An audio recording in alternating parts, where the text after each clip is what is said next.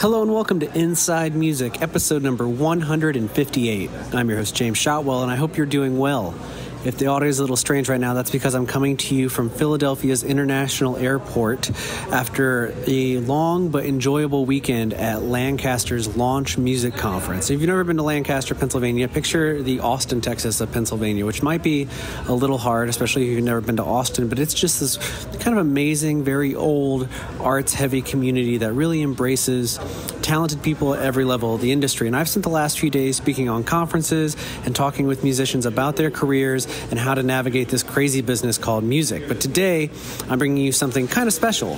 While I was there, I spoke on a panel called Hidden Figures, and one of my co-panelists was Mr. Jayson Rodriguez, the director of Urban Editorial content for Vevo, which many of you may know as being part of the YouTube community. Vevo is a video platform, and when I say editorial, you're probably wondering, what does that really mean in the world of video? Because any descriptions you might see for YouTube videos are usually one or two sentences.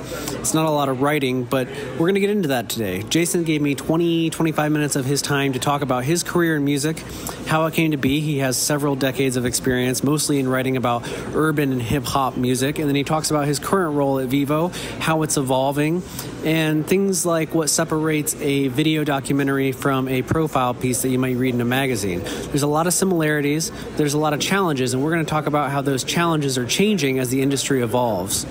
This is a conversation that I've been wanting to have for a while because as much as we do a really good job of covering rock and metal and alternative and even sometimes country music, we haven't done a lot of urban and hip-hop coverage on the show. But today that changes thanks to Mr. Jayson Rodriguez. And I hope you look him up online. I hope you read his work because he's a very talented person in this industry and somebody that we should all know and aspire to be like. Before I get there, I do want to tell you one quick thing, which is that this episode of Inside Music and all episodes of Inside Music are brought to you by Holix, the music industry's leading digital promotional distribution platform. And what that means is that Holix works with artists at every level of the industry, as well as managers, record labels, and publicists to share new and unreleased music without fear of piracy. To learn how they do that and gain access to a free 30-day trial, visit Holix.com. That's HAULIX.com. And you should also be following them on Twitter. It's at Holix, again, HAULIX. Find us, you'll learn more about the show and everything that's going on. And if you want even more information about the music industry and how you can succeed in it, I hope that you can go to YouTube and search either Inside Music Podcast or Music Biz 101. We host a video series that breaks down what you can learn from people like Beyonce, The Maine, former guest Heart Attack Man, and many other talented people. So please seek out all that. But right now, I just want you to sit back, relax, and enjoy this conversation with Mr. Jayson Rodriguez.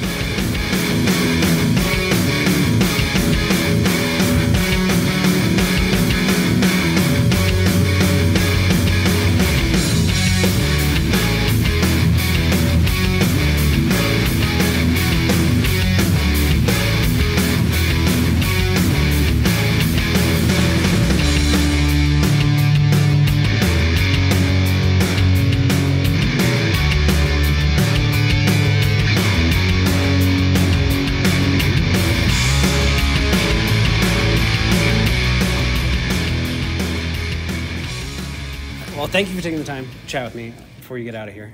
You said you're going to go back to New York today? I do, yeah. I have to cover the Webster Hall's reopening. The Jay-Z show tonight? The Jay-Z. The hottest ticket, it seems yes, like, in the Northeast right now? B-sides, 2. Well, that'll be exciting. Yeah, and initially I was going to stay, overnight and kind of really embed here, but writer's right. So, right. Yeah. Well, that's a fun thing to cover, though. Yeah. So let's give me the real quick origin story for your career. When did you start? How did you get started? Yeah, I fell in love with hip hop moment watching Young TV Raps. Saw a Big Daddy Kane video. He was very famous for kind of having very stylized eyebrows. Love that. Saw it was amazing. Transfixed. He was my new superhero. Okay. And did you try to do the eyebrow yourself? I did not. I did not. Yeah. I've had that thought sometimes, and you see those, and you're always like, I don't think I could pull that off, but it's cool. Yeah. I think luckily I had a good kind of inner dialogue that said, That's a line we can but yeah, was mesmerized with hip-hop, then, became the hip-hop kid, which is a unique thing because with social media, it's like you can connect with a bunch of different hip-hop kids, so you're not just the one. Yeah. But I was, the one obsessive hip-hop kid, spending all my money on CDs, buying The Source and Vibe and XXL, and, just being a young kid with magazine subscriptions, which was, like, bizarre. It was like, Mom, the first adult did my mail come? Yeah. And, so, went to college. I'm from Delaware. I'm actually from, like, 30 minutes outside of here in Lancaster right now. And Delaware is a banking state. Went to college for, a business management kind of major. Quickly realized this is not what I want to do. And switched to communications because it's, like, a broad enough field of study. And ultimately met a girlfriend in college who she was from New York. Okay. And so the idea of some of the things that were my dreams were common to her because it was touchable there. Yeah. And so she was like, very encouraging and kind of pointing me in direction and really got me, off my horse and into like following my dream. So yeah, from there, started writing about hip hop for the student newspaper. Graduated, started connecting with like alum who are already in New York. Chuck Creekman was a huge mentor of mine. Bill Werde, who runs the Bandier program, him and Chuck were classmates. And so as Bill kind of was like the Rolling Stone Billboard guy, Chuck was the Source BET guy. Made inroads with him, moved to New York for grad school for NYU, magazine journalism, and was freelancing for hip-hop websites. Ended up interning for Vibe magazine, and that was my professional entryway. And then from there, Vibe, MTV, XXL, a couple different startups, documentary, crew or two, and now currently at Vevo. Yeah, so when did you start at Vevo?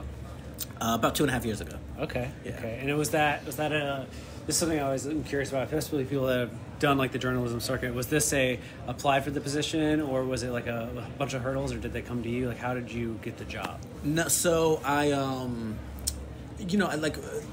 I wanted to have a different experience in my career. So it's like I feel like I did really good work at MTV, and I feel like I did really good work at XXL, but those were pillars, and they were made before I got there. Yeah. And I wanted to go at a place where I could really contribute to what they did. Kind of sculpt what it is. Exactly. And, it's easy to, like, romanticize MTV if you're a certain age. And, I remember, like, reading this MTV book, and I was like, I want to have some quotes like this and kind of be in the, where the cement is wet still. Yeah. And so Diddy, Puff Daddy, Sean Combs, launched a music network called Revolt. Yep. Had a lot of former MTV folks, and, we all went there and sort of immediately leveled up in terms of positions that we took on there. So I went there. I was the editorial director overseeing our coverage for online, social, and on-air. And the title, when I just described, sounds awesome, but the experience didn't necessarily match that. I think a little bit of identity crisis, incredibly hard to launch a network channel and also play by the rules of governance in a culture that's just very fast and hyper-consuming. So, it's a bit of a challenge. It wasn't necessarily the experience what I wanted it to be, but that gave me kind of clarity of what I wanted to do. And so I realized, like, I've written a ton. I've worked at magazines, worked at .coms, and there was video stories that I wanted to tell. So, Revolt, I got fired. They eliminated my position. I've reached a point where I was kind of behaving more like an adult than I ever had in my career. Which in this industry can be really easy to pay attention to your CD collection and not your 401k. And so all the time. Most retirement funds. So I got to the point where it's like I had a good savings, and I didn't necessarily have to lose a job and find one right away, which that had been my prior experience in my career.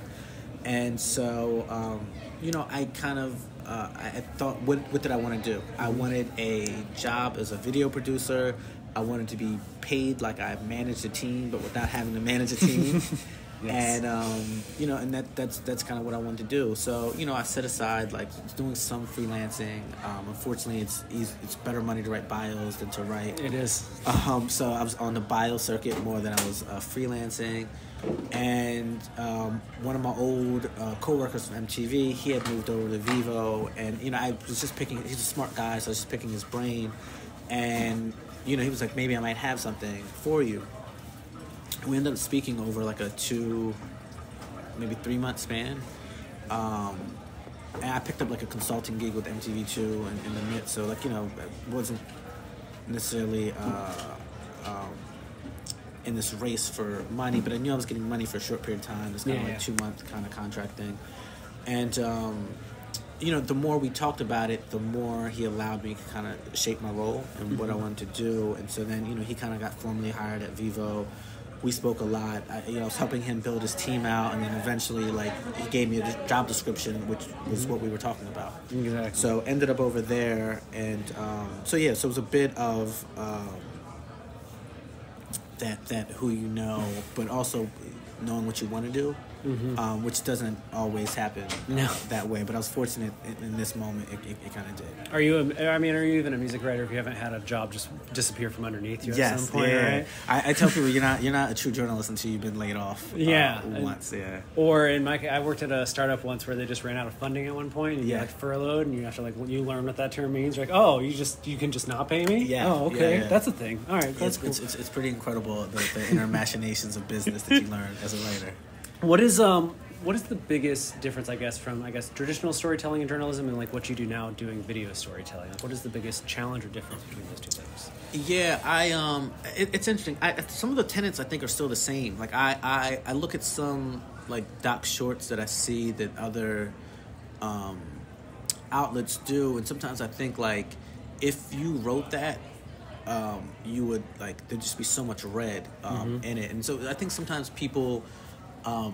And it's something that I was saying a lot in the conference that we're at. Like, I think sometimes people forget their own instincts as a consumer when they're making things as a professional. Yeah. And so sometimes you'll see stories that are just very linear and in chronological order, which, as you know, if we're writing something, that's not how we would write it. Right? We wouldn't start from birth and then go to when this album dropped. Exactly. And, you'll see pieces like that. And so for me, that core of what I do as a producer or director of a piece, like it's still as a writer, and right, like what's my lead, how am I introducing this piece, what's my transition to get to that back history graph, right? Those things still happen, but you have to then find what those devices are, right? Because two things that make it really different is one, the interview style is just completely different. Less of a conversation. You have to really find times to be quiet, to keep your audio clean. And you have to, I think sometimes writers will be maybe casual with their prep because they're like, I want to listen, it'll come out. I want to have a conversation. Yeah, and then, it's like, I can always get a phoner later to fill in when I need, where it's like, I can't get them on camera later. Yeah. So I have to get everything that I need now. It has to be like prompt style too. Exactly. And then the other thing is just figuring out what your device is that you're going to use for transitions, right? Like, so now, rather than me writing this transition sentence, I need B-roll that's going to get me from one scene of the story into the next. So, it's being able to translate that makes it different. But there's a core of it that I think, in terms of constructing the narrative, that's the same. Do you feel like you're just creating mini movies? Is that how you try to look at it? Because I feel like some sites, like a noisy music docs, they always feel like they're trying to make a 5-minute film. Yeah. And I'm like, I remember they did one on Lil Xan where I was like, damn, how much time did you guys spend sitting around with this guy to have all of this footage? You know, it's so funny. I want to say no, so I don't sound pretentious. So pretentious. But then I think about the last piece I did with like Pusha T. I took him to Staten Island to talk about Wu-Tang because he had this Project Daytona that was heavily influenced by one of the members, and there was like portraiture and some things that I did in there that were very like film-like. In retrospect, I was really just pleasing me. I feel like if you get that much time with Pusha T, though, you gotta make it count every second. Yeah, like, but it's like you're trying to, again, same tenets of storytelling: opening, rising action, conclusion, and sometimes it does lend itself. They're fine. Sometimes it does lend itself to things that are, you know, overly cinematic. Yeah, but I don't set aside to doing that. Yeah, like Noisy and Vice, sometimes it's like, we get it, guys. We got it. Yeah, you have access. Yes, it's cool. There's some resources here. Yeah. And you want me to never have to read another article about this artist ever again? I got it. It's cool. Just one time and done. Yeah. Speaking of that, for example, when you're building pieces, do you look at it as, this is my one chance to tell this story? Or are you trying to, like, this is the first time we do this, and if this keeps going, we're going to have a chapter 2? Do you try to think of it that way? Is it, this is my one shot, or is it, I'm building that narrative? No, I mean, in general, I like to tell stories with a lot of heart, and to try to convince an artist or create this storyline that can feed into an understanding of their project. And so sometimes directly speaking about the project doesn't get me to that destination. Yeah. So, I like to have a lot of heart with things. And with that, it's really capturing who you are at that moment, right? Mm-hmm. You made a good point of talking about an album. I actually thought it was really excellent. That second album is the On the Road album, because that's what happened. The first album is your life album, right? Yeah. And so it's a moment of time. So I like to go into stories with this idea, like, if I capture this moment in time correctly, the story would only get better with age. Mm-hmm. That's sort of my angle way every time I go into a project. Do you have anything you've worked on recently that isn't out yet that you can tell me about? Like what you... No, well, so I'll do this. In all transparency, my role has actually just changed recently. Okay, so what are you doing? But that's part of the evolving role of like journalism. So it's like I was a producer at Vevo, and now I'm an editorial director. Okay. What does that mean for a place that doesn't have like written words, right? So a place that has like 2-sentence descriptions. Exactly. Yeah. So now it's like doing some of those 2-sentence descriptions, and also for the urban landscape, like making sure we're positioning artists in our correct tentpole programs. That we have. Is there a curation aspect to it? It's probably like curation meets like ambassadorship. Okay. And so it's a different kind of like a top line job. Nothing I applied for. Part of it's like change in business as well. Like we're all in on Vevo now, on YouTube now rather. Mm-hmm. We used to have our own independent player. And now we have this strategy. We're doing Vevo everywhere, but we're YouTube first. Mm-hmm. And so with that, it provides new strategy opportunities, and then it changes some opportunities as well. So for me, hip hop's our biggest genre, and so I've been asked to kind of do this role to kind of really tap into hip hop. So I think some of it on a granular level is rather than spend 6 weeks or 2 months with Pusha T doing this one piece. Part of my job is also writing treatments and scaling to our content team. So maybe I can write 4 treatments, and in that same period of time, we can get 2 of them or 3 of them. There you go. And so there's been treatments that I've wrote recently that haven't come out yet. But, there you go. Unfortunately, I can't share that. All right. Well, let me ask you this, because you're somebody that also watches a ton of music videos. Yes. When it comes to developing a hip hop artist, do you want to see a narrative-driven video, or do you just want to see me and my crew somewhere doing something cool? Like, what do you think makes a better first impression hip hop video? It's funny, that last tag you put there really makes it good with a first impression. No, I mean it's execution is just the core construct, right? Mm-hmm. Like if you have something where it's just you in front of the house you grew up with and the people you grew up with, like that can be great. That can be great, right? And people say like if it's shot well, and what we mean by shot well is like there's good lighting, there's some interesting camera movements, and the framing is done nice, and there's good sound quality. And these are things that you don't need a professional cinematographer to do. It may not be your best friend who just has a camera. Maybe you can tap into your local college, and there's a kid who wants the same opportunity you want, and you guys are each other's muse for this short moment in time. But I think that can work as well as so this like narrative construct where it's creating either a complementing storyline or something that's just, I thought this song was about this, but you made this music video that's completely not adjacent to what I thought it to be. So I don't want to feel like I'm wiggling out of it, but I really do think it's just good execution. is just tantamount. I think you're right, because I did see I saw this hilarious meme the other day that was some kid performing it. It was like way too theatric, and the comment with it was just like, what happened to just rapping in cars? Yeah. Like, what happened to just like being in a car driving through your city rapping? Like, why do we got to do all of this? Yeah. And I feel like that is true, because sometimes I feel like I want a narrative, but then you see a great, like, especially if your hometown isn't showcased, like if you live anywhere other than Atlanta and you're just showing me what's like your life is like, I'm like, this is what I want, because now I know the story, and that becomes your introduction. Yeah, I'd still rather that than like just girls somewhere, like you know.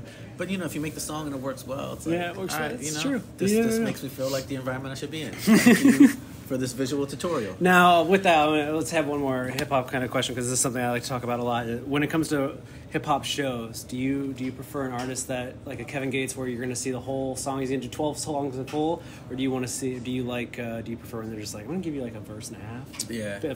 37 songs. Right. Yeah, no, that's interesting. I just saw, as an example, I talked about this on another episode of the show. Mm-hmm. I just saw the Lil Baby tour. Okay. Like, Lil Baby, you get the whole song. He's gonna do like 24 whole songs. Blueface had 15 minutes, and you got Tatiana and like 13. He danced a little, you know what I mean? And City Girls was like somewhere in the middle. Yeah. You know what I mean? A little bit of everything. No, it's funny. I read that op-ed. I forget who wrote it recently in Billboard, where it was like kind of directing like veteran acts to do just do 3 new songs and just all catalog. That's all we want to hear. And so really got me thinking about like shows and the experience that I want to give. I think it's like playing with the metabolism of the audience, right? Like your winners and giving that in full. Other songs just kind of giving the verse.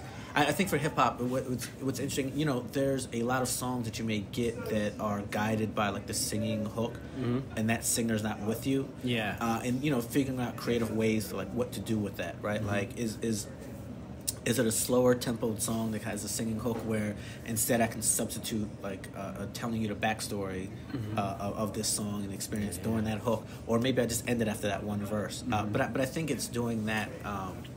And like in writer parlance, like you follow the long sentence with the short sentence, right? And so I think some mixing it up of that and keeping the audience on their heels, and I think that especially if you're a new artist. Even if you're a veteran artist, you're instructing your audience to like, this song is important. That's why I'm giving you the full experience. This song right here can be extracted anywhere because it's a high energy joint. I could have did the second verse or the first verse. I just need to do something to get into the hook. We're together.